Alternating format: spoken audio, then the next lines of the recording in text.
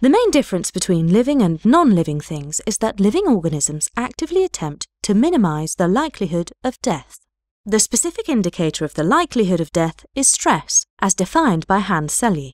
But how can attempting to minimize stress dictate the behavior of living beings? In the late 18th century, Giuseppe Ludovico de Lagrange-Tournier introduced the general equations of motion for physical systems, the Lagrangian equations, together with the Lagrangian, a function of a system's position and velocity. Half a century later, Sir William Hamilton completed the development of the basis of modern theoretical physics with the introduction of the action and the Hamiltonian principle of least action. Unfortunately, both Hamilton's principle of least action and the original Lagrangian dynamics are limited. They are time-reversible, so they cannot be applied to living systems. Until recently, it's been accepted that classical physics can only describe non-living physical systems. Another approach would be required to describe living beings. In his recent book, Professor Utziel Sandler demonstrates how physics can, in fact, describe living objects. All it needed was a modification. The author shows that while Lagrange's equations remain unchanged, a more general Lagrangian function can also depend on the action, together with its conjugated Planck's variable. These new generalized Lagrangian equations, defined by the S-Lagrangian, are time irreversible.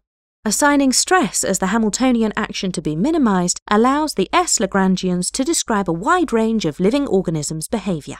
The generalized Lagrangian simulates chemotaxis, with the movement of a group of bacteria responding to a single food source where the stress being avoided is starvation. Living systems actively counteract degradation using homeostasis, which maintains stability of physiological functions. Cessation of homeostasis leads to inevitable death. When Walter Buchanan discovered homeostasis, he assumed that this self-regulating phenomenon resulted from an organism's predisposition to decrease their stress. All types of homeostatic behavior can be described by an S-Lagrangian if we assume that damage leads to increased stress, while generating activity of the organism, and the release of endogenous morphine could decrease stress. The opioid crisis is estimated to have cost more than $2.5 trillion during the 4 years from 2015 to 2018, killing more than 47,000 Americans in 2017 alone. The S-Lagrangian can demonstrate the dynamics of drug abuse impairing homeostasis. S-Lagrangian dynamics can describe hierarchy formation and dominance in communities of living species. If we assume that deviation between the real world and an individual's ideal world increases stress, while changing state and using homeostatic protection mechanisms decrease stress. The theory predicts 3 levels of dominance and hierarchy formation based on the length of time group members take to cope with stress and their stress thresholds.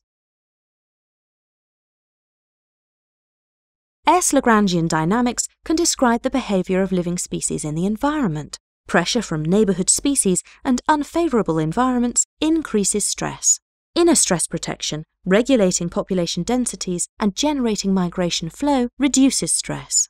Assuming no particular dominance or intolerance exists between 2 species, their densities will initially decrease.